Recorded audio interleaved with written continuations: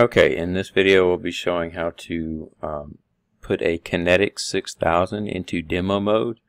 What this does is it allows you to take the voltage that is currently the Kinetix drive is wanting to run to a different level.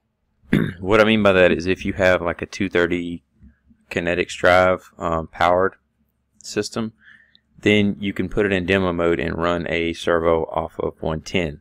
This is often done on the Kinetix racks that they use in the training. So if you've ever been to a Rockwell training and you see a complete setup and all of a sudden it's just plugged into the outlet on the wall, but you're still running the motor, you can still run a servo motor off 110, and this is how you do it. So real quick, so this is just kind of give you a rough overview of the platform I'm using. I am using the 1203 USB to communicate to a Kinetix 6000. I am using the DF1 driver that I set up, and let's just go ahead and go to it. So first and foremost, we want to open up Drive Tools. Well, in links you see that I am communicating with it. It shows the ABDF1 or AB DPI. In Drive Tools, which where we're going to go now, we Drive Executive. You want to go to Connect Drive. So when you connect to the drive, make sure you use the driver that you're going to use, right? I only have a couple drivers in here. So you want to make sure you use the AB DPI driver. Connect to it. And at this point it's going to connect to the drive. I already have actually uploaded the drive. So if you happen to do the same process and you see it took a little bit longer for you, it's just because I already been aligned with this drive once. It's not because it took like 3 or 4 minutes to upload the parameters to begin with. Okay, so real quick, we are in now we're in Drive Tools, and we do have our servo that we're connected to, which is just so happens in our case is a 2094 BC01 M01, and then you can see all the parameters. One thing I'd like to highlight is first and foremost, go to Properties, and if for some reason you get like an access level problem, change your access level down here, and then you should be able to you should be okay.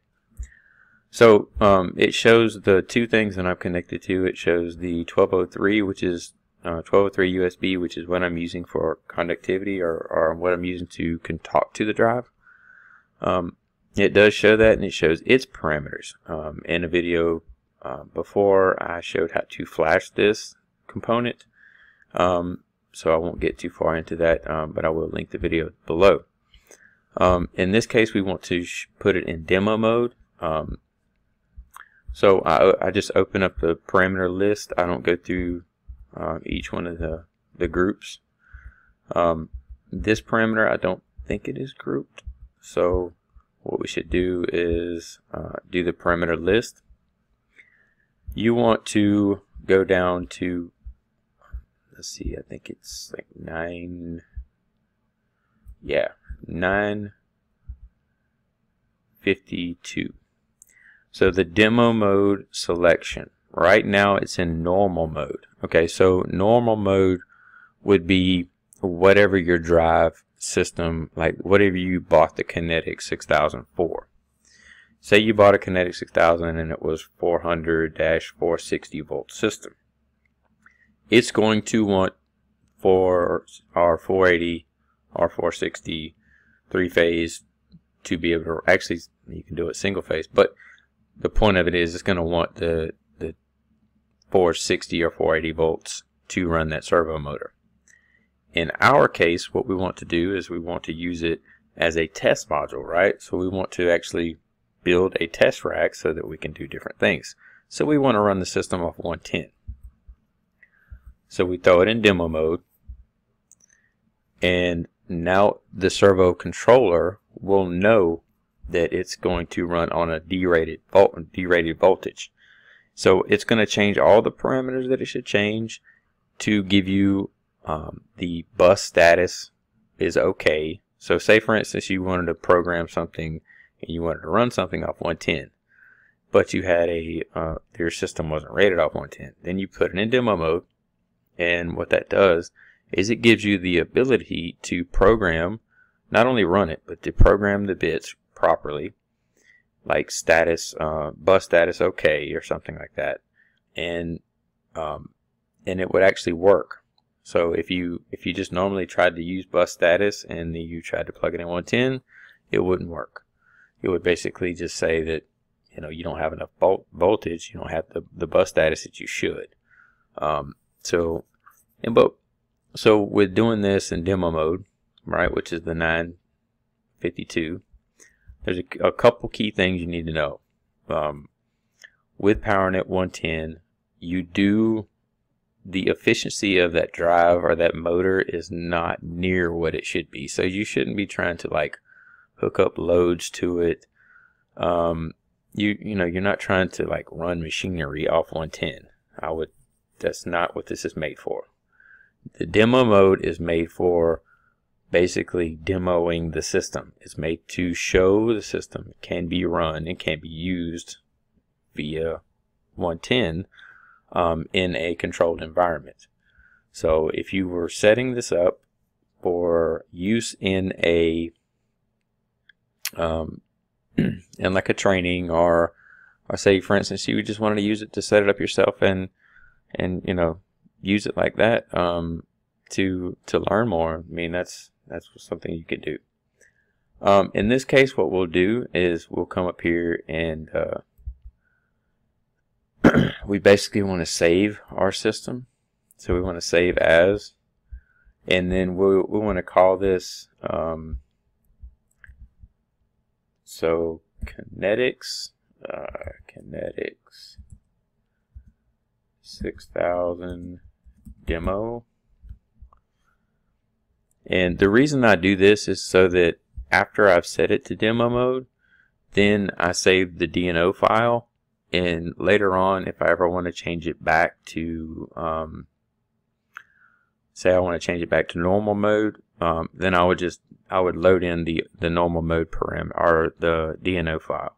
So if I ever wanted to quickly just swap from one to another, and all of a sudden I was showing something and say it's been six months or 10, maybe a year down the road, I can't remember what I did, then all of a sudden I still have the backup files. So if you looked at that, then I have one right here, right? I have the normal one right here, and then I have the demo mode right here. So if I ever wanted to basically just run the system back in demo or out of demo mode and I didn't know where this parameter was, I simply just come up here, open it back. Well, I could have just closed out the one. So I come in here again, go online with the drive,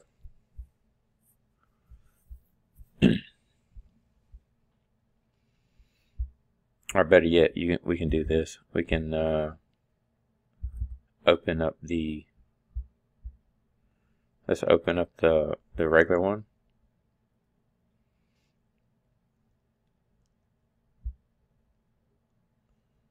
And apparently it's taking time.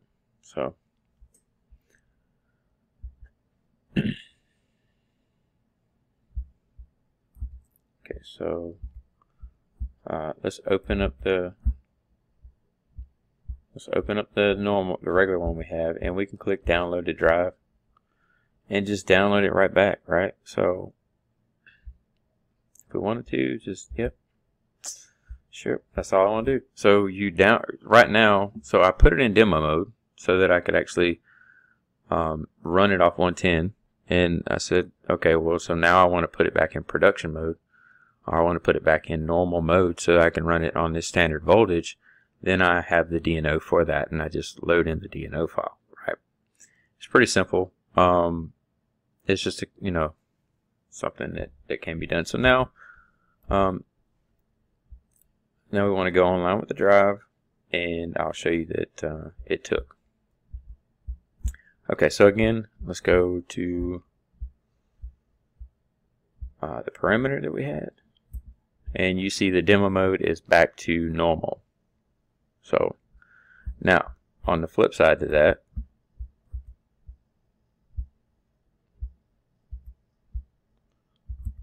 let's open up the demo mode and let's download the demo mode file.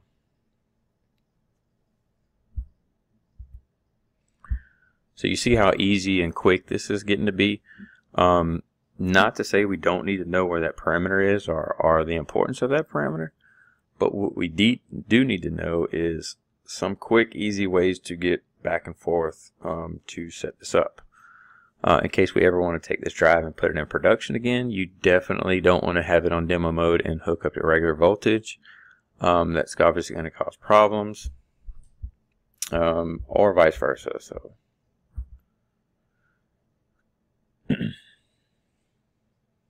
and sometimes you have to cycle power under demo mode, so don't be alarmed if you change the parameter and it doesn't take because you didn't cycle power.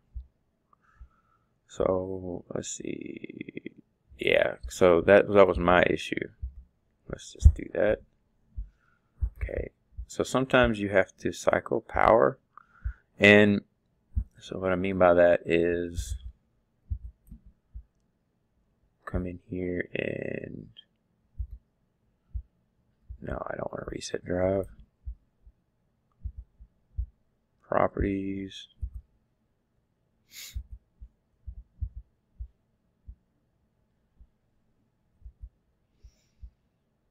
So